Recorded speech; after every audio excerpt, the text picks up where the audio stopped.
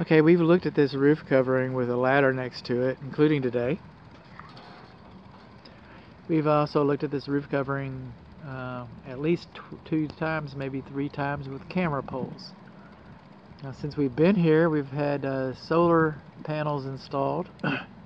So we're going to view the roof a little bit from a distance. Just kind of come around.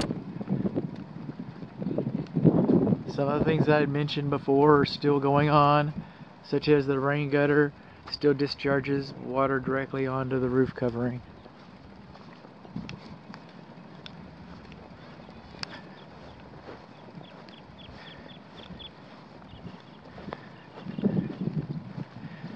Again, rain gutter discharges water directly onto the roof covering. The rain gutter butt ends terminate over here in front of the front portico. They terminate closer than 1 inch to the siding. I'm sure that was on the original one. We should have kick-out flashing. We should have a gap there to keep water from running down the edges. Rain gutters do not divert water far enough away from the structure. Where do termites live? In the ground. What do they eat? Dead wood. What's wood mulch? Dead wood in the ground next to your house. Not usually on new construction, but a few times a year I'll come around and kick some wood mulch and find some termites. Not next to the house, but close enough to it.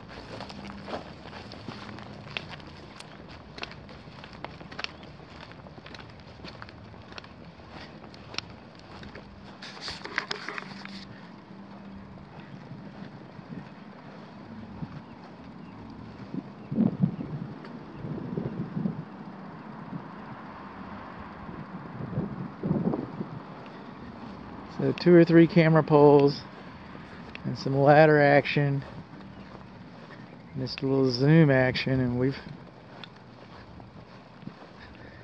pretty much know the history of this roof. We do know that the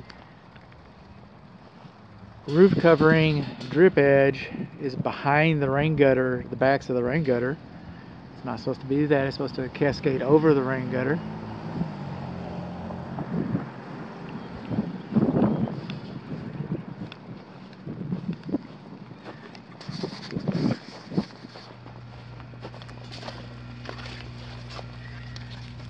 We got some gaps right here. It's for the condensing unit refrigerant.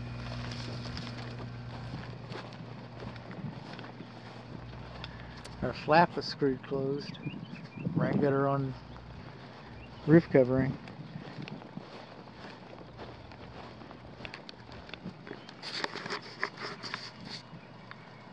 There's all our solar panels, or a good bunch of them. And there's some wires in the solar panel that's too close to that flue right there.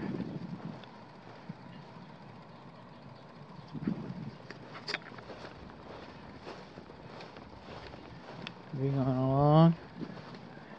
Continue with soffit vents, more solar panels. The fireplace flue is still too close to the wall. From the not the very first inspection, maybe. We didn't do it pre-pour, did we? Maybe from the very first inspection, I'm going to tell you that flue is too close to the roof. Still is.